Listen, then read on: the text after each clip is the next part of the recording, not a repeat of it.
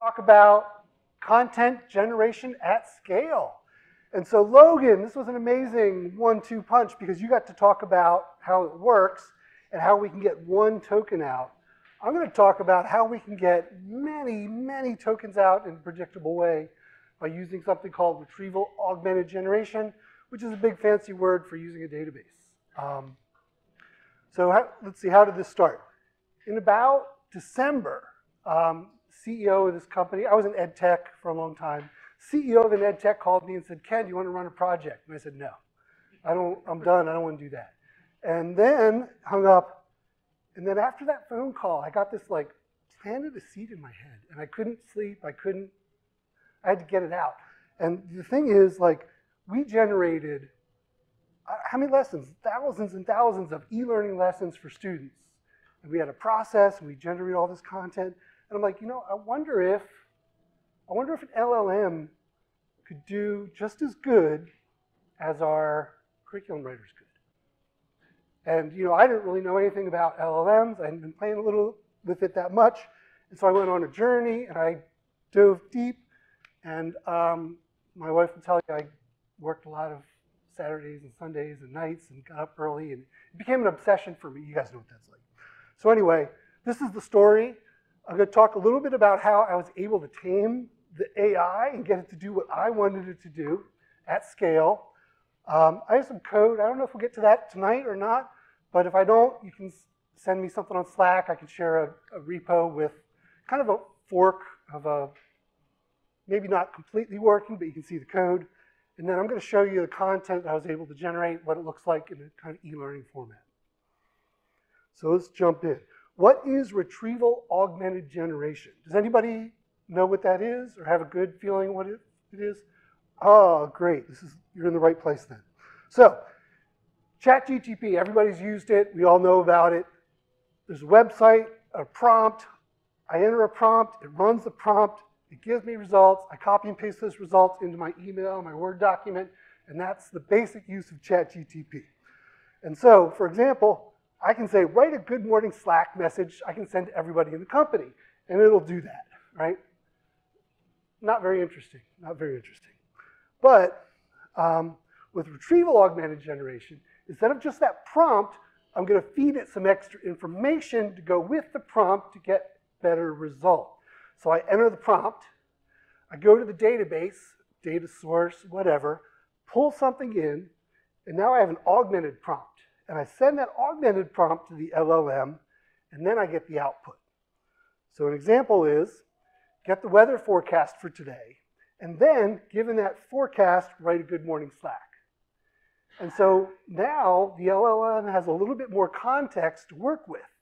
Instead of just random Slack message, it knows how to provide weather, stock, sports scores. Whatever I want it to do, I can have it pull that information out of the database, augment the prompt, goes to ChatGPT, and then I get better output, more relevant output. Make sense? All right. So, can we take educational standards and create e-learning or a textbook? If I just go into ChatGPT and say, create me a textbook, it's not going to do very good because there's not enough context there. If I say, can you write me an e-learning lesson about how to wash hands in a hospital setting, it can do a little bit better job. The more context I give it, the more information I feed it, the more tokens it has, the better prediction it can do of the correct output that I'm looking for. And so I build a system where I take the standards, I put them into a database. I read the database, pull something out, generate, here's my list of topics, here's my list of procedures, here's my list of skills, put that back in the database. For each one of those, pull it out of the database and repeat, repeat, repeat. And so that's how I was able to use it to build a system that's going to generate pretty good, I think it's pretty good e-learning content. As I was going through here, I found a couple design patterns. I love design patterns. So I'm just going to go through the design patterns of the patterns I used in my application to get the results. The first one I call analysis. So given given educational standards, analyze this data and pick out 15 key topics, right? If you done that with ChatGTP, summarize this, pick out the key topics, tell me what this is about. That's something ChatGTP is very good at. And so I call that an analysis step. Feed it in the data, run this analysis, get out JSON data, put it back in the database. Next one I call a fan out, because I have one document of standards and I need to create maybe 100 lessons. So this is like a for loop. For each one of these 15 topics I picked out from the analysis, run a prompt. So now I'm running 15 prompts. Run one for this particular thing, store it. Run it for the next one, store it. Run it for the next one, store it. Run it for the next one, store it. I call the fan out. So we do the analysis, we do the fan out, and then I have a content generation step. So now that I know, and these get mixed in, so we might analyze this, give me 15 topics. For each topic, create me an outline. For each outline step, produce a page of content. And so we chain these all together. The generation step is going to take something like, for example, generate one page of content that covers this topic, which is a part of this larger topic.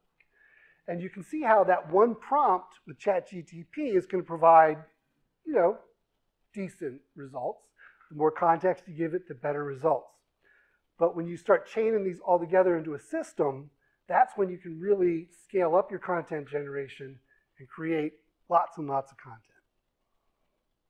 And then the last step I have is called an enhance. So once we have content, it's usually not quite good enough in the beginning. So I need to enhance that content and create something a little bit better. So the enhance might be, hey, at the end of each lesson, I want a quiz. So take this quiz that you just generated and give me 5 questions that I can ask the student about that topic so I can know if they're paying attention or not, right? And so in practice, I take the educational standards, ingest them, put them in a database, and then I create what I call a course. From the course, I say, what are the main units of instruction? For each unit of instruction, what are the lessons? For each lesson, what are the content pages? And then what is the quiz that's going to line up with those content pages? Make sense? Any questions with kind of what I'm doing or why I'm doing it or any of that before? Yeah. What are you doing about hallucinations? Hallucinations, that's a great question.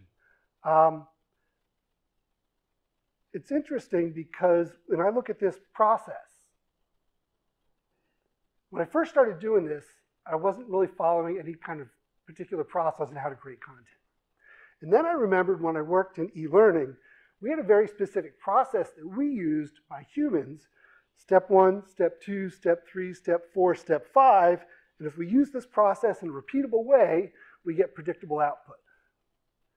And so what I tried to do is, if I use the same process with the ChatGTP that we used with humans, by breaking it down into little tiny pieces, it came out pretty good. There were some hallucinations, and for example, the quiz. If I say, here's a lesson, create quizzes for it, sometimes I would get quiz questions that had nothing to do with the lesson. And so in education, sometimes what they tell you to do is to reverse it. Create your assessment first, and then write the content based on the assessment. When I reversed it, I got much better results because now all the quiz questions were covered by the content, and instead of the other way around where they might have hallucinated the quiz questions didn't mean anything. If I was going to sell this content, I would have a human review it. We're not there yet. So when it goes back to the ethics, this is still an experiment to see if we can make this work rather than something that's ready to put in front of humans and trust it. We're not ready to trust it yet.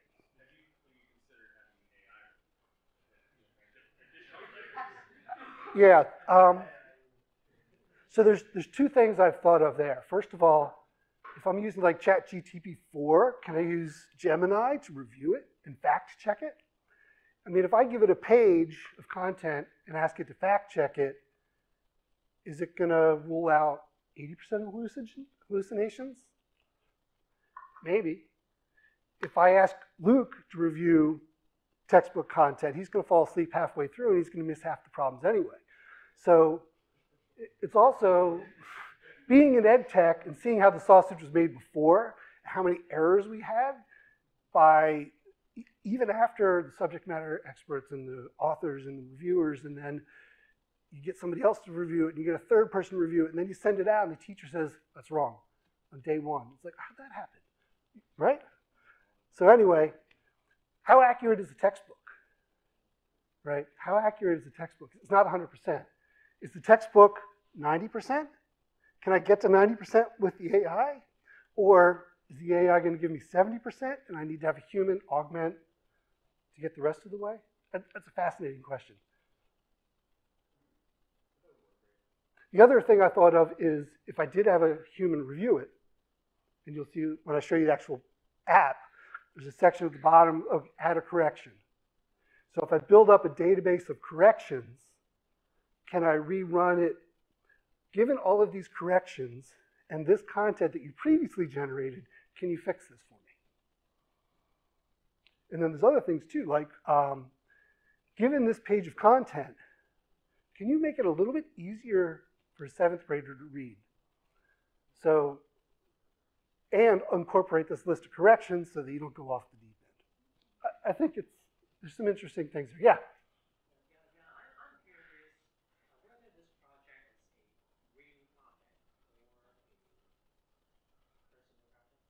It's a personal project right now. Maybe it'll be a real project. I don't know. I don't know. Anything can happen.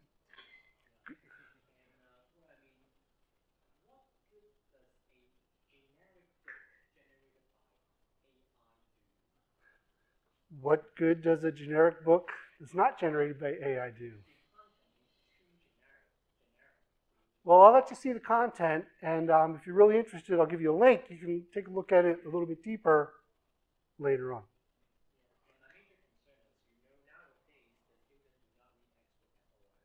Mm-hmm. And so what the student doesn't read textbook. What we found is the student will read their phone. And they'll get their phone out. They can spend 5 minutes on the bus. Good. And then,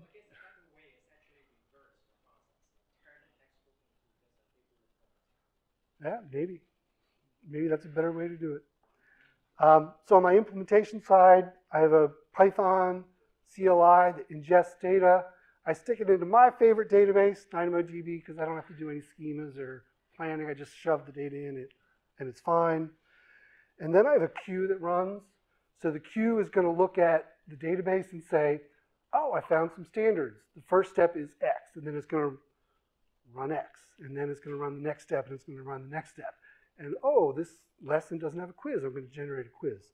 So I have this queuing system that, like a job system in Python, that will read the database, look at the current state, and then kind of figure out what the next step is. That's just regular procedural programming, no AI stuff there. Except I don't know Python, so I did have to use ChatGPT a little bit to help me out. So kind of final thoughts, and we talked about some of these already, but maybe it would be cool if the teacher had a prompt box where they could say, I like this content, but can you change the examples from New York City to Lancaster so that it's more relevant and interesting for my students, right? Can we run it backwards through the system to verify coverage of the standards? So given these lessons, tell me which standards are covered and which ones you may have missed. Again, how do we prevent hallucinations? And then the big thing that I was thinking about for a little while and I didn't do anything about is there are ways to generalize this workflow for other things. I want to create, maybe ethically or maybe not, 1,000 blog posts. Here's a Wikipedia article. Create 1,000 blog posts from this Wikipedia article. How would you approach that? Could we take these same steps and generalize it so it's not just about textbooks, it can be used for other things? And then what other problem domains might benefit from something like that? So these are kind of on my All right, you want to see what it looks like? Yeah. All right, so you can't copyright content that's generated by ChatGPT, right? What's that? Why not? Because you can only copyright content created by a human. Well, I created it. I don't know. Anyway, so Luke, did you have to read the terms and services again? yeah, he's never read the terms of services. So my thought was, what if we open source content, and if it does become a real project, we can sell access to the system, we can sell prompts to regenerate it, customize it for you. And what's it even mean to have open source content? You can go through and copy and paste every page, and I'm not going to track you down. Well, teachers did that anyway. So I created this site, opencte.org, and you guys can go there if you want now or later, and you can click this little demo button. And I have a couple courses in here that I generated. Basic healthcare worker, digital information technology, entrepreneurship, health science, finance, personal finance, entrepreneurship, review content. And then this is my outline for this. I have this unit with those lessons. So 13 units, each unit has about 8 lessons, and then I did this with about 8 different courses. If I go in here and I want to learn about analyzing cash flow, lessons are going to look a little bit like this. So this is e-learning content for students. We used to sell stuff very similar to this for lots of money to schools. And when I look at it, Jake used to work with me and Alex used to work with me. This probably doesn't look that different than what we did. So we have some content here. I added vocabulary words. This is an enhanced step. Go through the lesson, identify vocabulary words. When I click the vocabulary word, it gives me a definition. Just because I was playing around a little bit, I did a Spanish translation for all those words in case students are having a hard time learning English. You can go through here. Here's that feedback or corrections that I was playing around with. Which I use a lot. Yeah, she was my human reviewer. And then at the end, I just do flashcards with all the vocabulary words. This is all just regular programs. There's no LLM stuff here. All the LLM stuff is generated and put in the database. So there's no real-time generation of content. It's all static content that I'm serving, right? So I have flashcards that students can study, and then I have, oops, next page. And then I have my quiz, and the student can take the quiz, and we can assess their knowledge on this topic. It's not bad. It's not bad. It took a long time to kind of tame it, force it into the way I wanted it to work. I did a lot of work on the prompts. It costs some money to run all those prompts because it's like a fan-out system. So many prompts it's running, many API calls. Stick it all in a database, and there it is.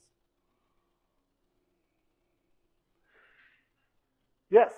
I just want you to kind of make the connection between something Logan said about ethics and bias and things, and something that Ken came across when he was using perhaps names of, a person that was in a lesson, and they were very, what was it, like Emma or Yeah, I said, okay, I tried doing at the end of each lesson, create a case study that illustrates a real life example of this.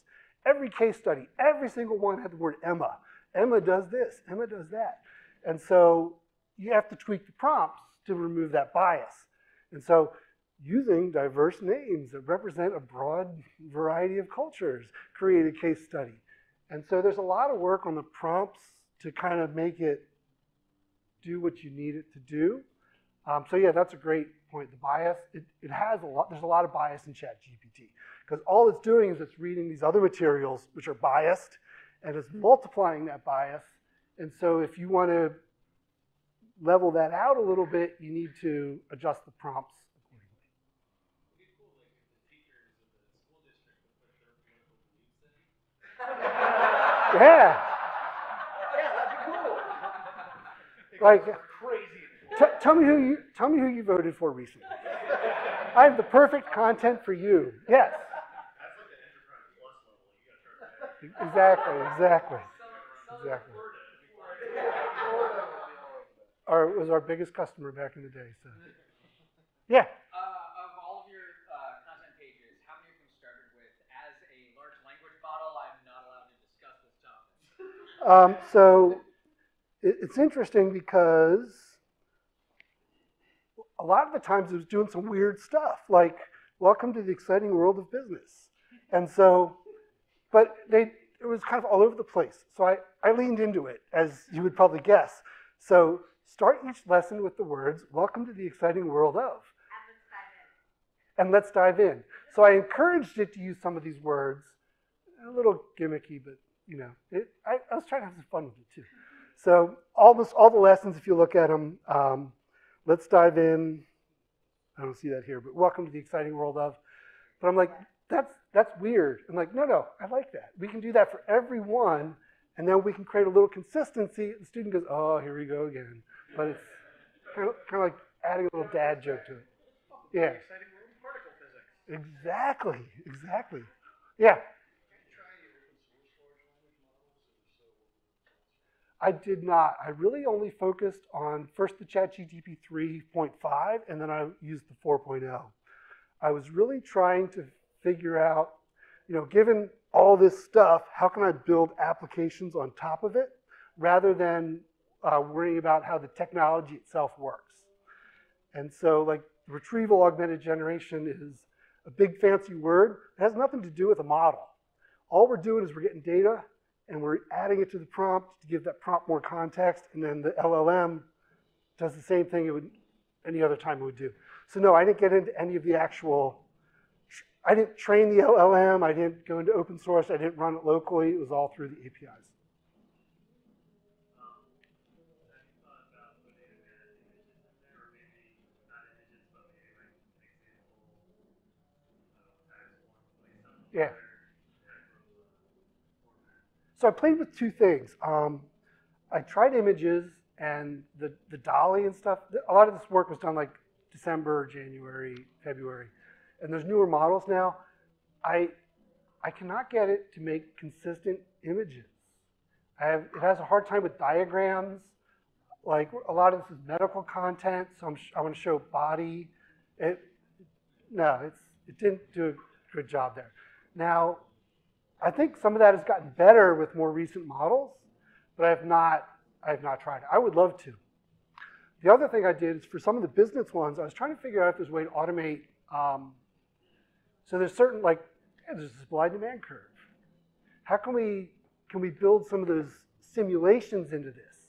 So we teach supply and demand, and then we give a little slider with, you can change the variables, simulate things, and create that content. So can we create that? Oh, I need you to write a JavaScript that does this, that I can put into my web page to simulate it, but it got complicated because now I'm like mixing content and code, and I didn't go too far down that route. Yeah. So with your RAG strategy, maybe I missed it, but was there any? I feel like one common technique is to like vectorize your prompts, and then, or before you do that, you vectorize chunks of documents typically into like a large vector database, and then you vectorize the prompt and you do some kind of distance, find like the top 5 whatever chunks of documents or documents to include in the context window. Are you doing that? Okay. No, it's basically, so the prompts are all custom. So I want you to create a lesson. Right. And here are the skills, here are the procedures, here are the topics that you're pulling out of JSON. It's more of like a prescribed kind of like task. Yes, it's very prescribed. User prompts to like attach more context. Yeah, so I didn't really want to use like a pre-built RAG that's more document-based. Yeah. I was trying to it's all kind of JSON-based, so take this JSON data, mash it up with this prompt, which I've predefined, custom for this particular task of generating vocabulary words. And then give me the JSON and stick it back in the database. So sometimes when you hear RAG, there's standard systems that kind of help you do this.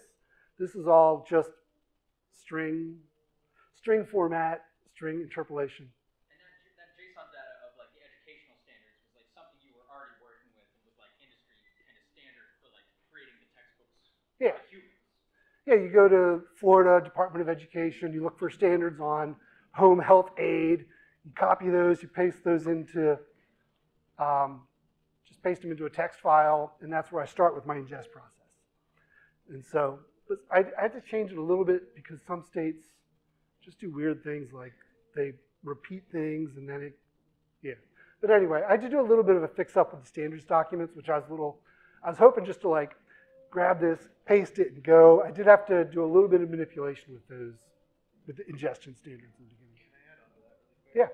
Okay, so to kind of expand on that a little bit, there are a lot of technologies that'll do these sort of RAG models and will just kind of connect to your like document storage somewhere. So like AWS released Amazon Q back in like December or whatever, that you can say like, oh, connect to my Confluence or my Google Drive, and it'll go through and scan and basically vectorize all your documents. Yeah. So that when you do the user prompt, right, it'll weight those vectors and those tokens heavier than the rest of the internet. My experience with those though is that like, at least for the documents that I'm giving them, is that all of them are bad. That's like why. That's like part of why I was asking is because like so the documents that I work with are like a mix of structured and unstructured data, and like no pre-built out of the box RAG system seems to work well with those yet. Like I mean we're still like I feel like we have to put this all in perspective all the time, and like this is all very new. Like that product's gonna come out someday. There's startups working on that for sure. But right now, like all those products like kind of stuff, in my experience. Okay, so these are the standards, what you might see on a standards document. I do vectorize and store those in Postgres.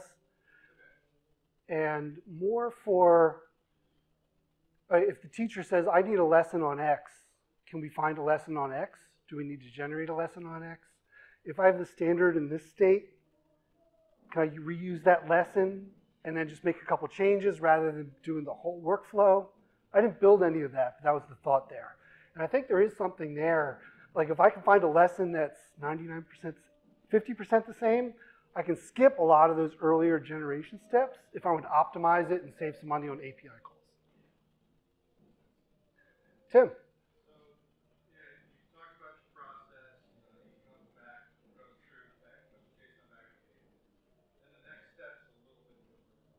Yeah.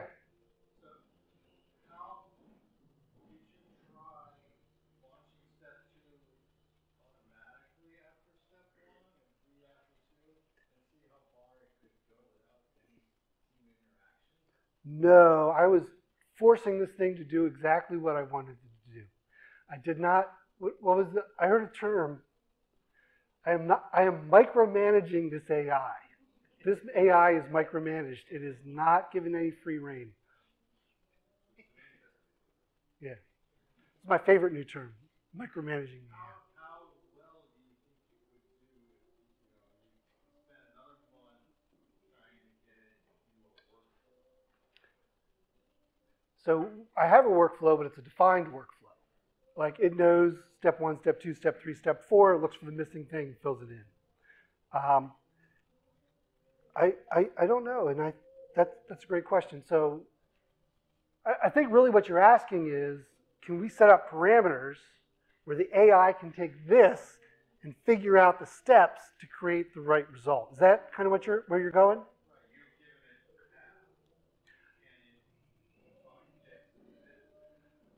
I think because of the scale of the content I'm creating, I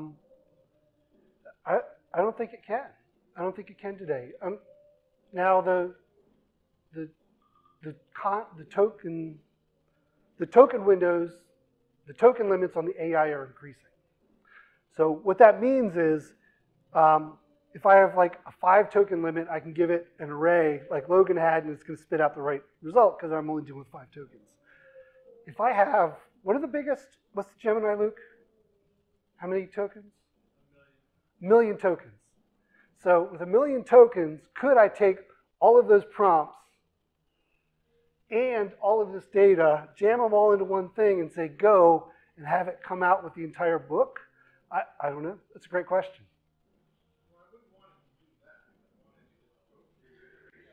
Yeah. Well, the LL, you can micromanage it to a certain extent. You can't tell it how to do the work, you can tell it what to do. Yeah.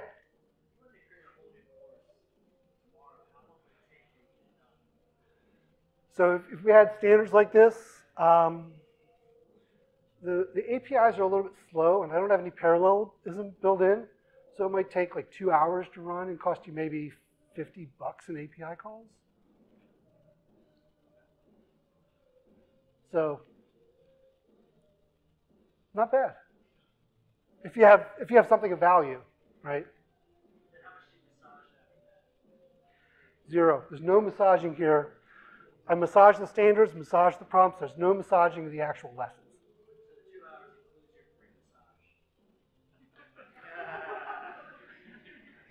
It's no, just run next call, next call, next call. Run the process. Do the fan out. Each unit, fan out that. Each lesson, each page. Yeah. Did you have? Oh, great. Yeah. Yep.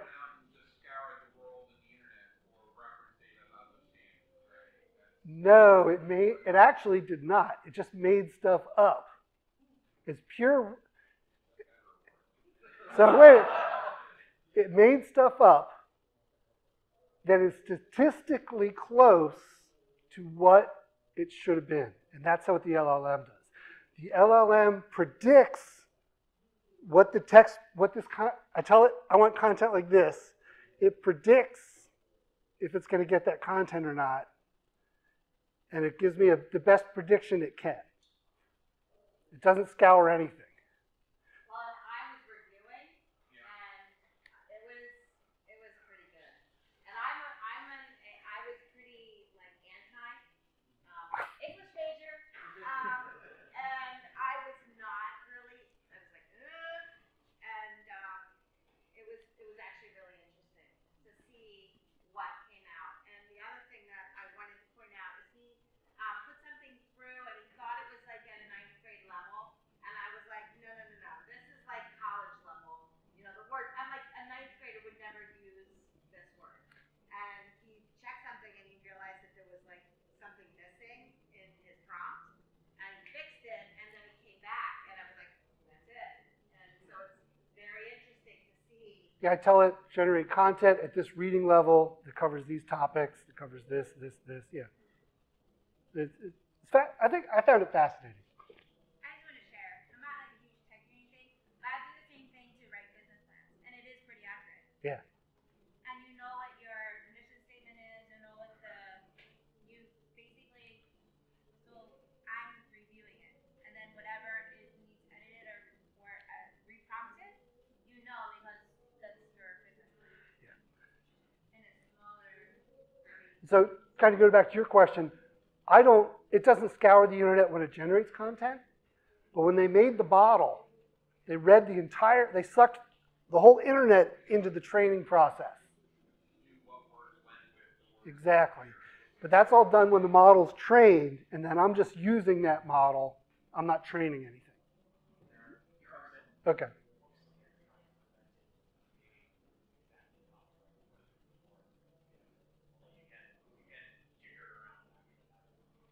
Yeah.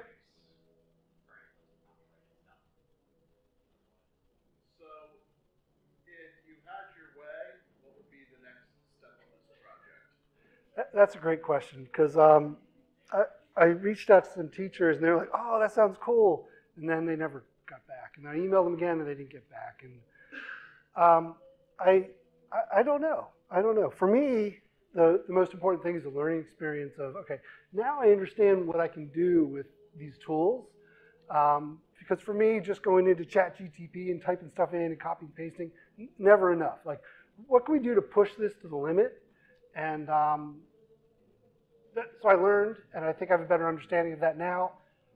I don't know, maybe we can release it as open source, put free trial up, see if I can get some teachers in. If there's interest, maybe it'll turn into something, maybe it won't, I don't know.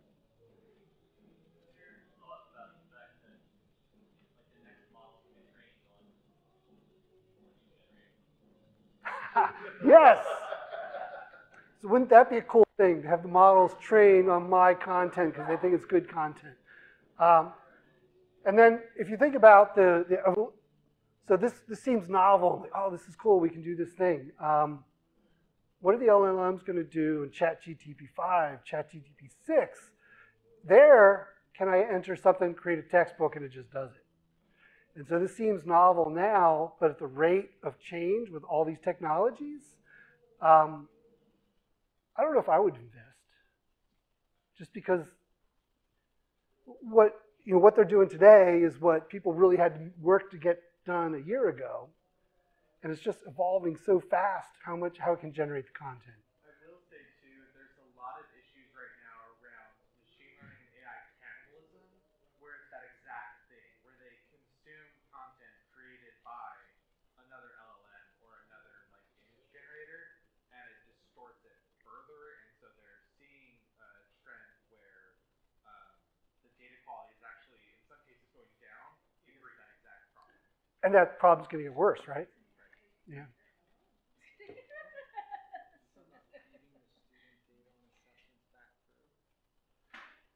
Okay, that's a great question. So could we take the assessment data from the quizzes, learn about where students are struggling, where they're not, and regenerate version 2 using that additional data? The answer is absolutely yes, because you just take that, okay, given these questions, where are students doing well and where are they doing poor? Awesome, put that in a database, pull it out of the database. All right, given this information, how would you fix this lesson to improve it for these outcomes? And again, it's one thing to have a teacher do it. They may actually know what they're doing. This is only going to give you a statistical approximation of what it thinks is going to give better. I don't know how well that would work, but I think it may be able to expand on some topics and detract from other topics based on if they know the content or not. But yeah, why not? You can just build the prompts in, add another parameter, run it through another refinement step. One last question. All right. Oh, yeah, go ahead. Are you looking for more use cases and potential collaboration? I am looking, sure. I had a lot of fun with the project, and yeah, I would definitely be interested in that. So my name's Ken. If opencte.org, you can click the demo link if you want to take a look at it yourself. If you do want to see this code, send me a Slack message. I'm happy to share what I have. What's that? Yeah, it's public. Yeah, you can grab it. I don't care. This is not the final version. It doesn't have the whole framework set up, but it'll give you an idea of the prompts. And there's lots of spelling errors and stuff in the prompts. It's very forgiving. So, and I'm not a Python guy, so go easy on the Python criticism. Thank you, everybody.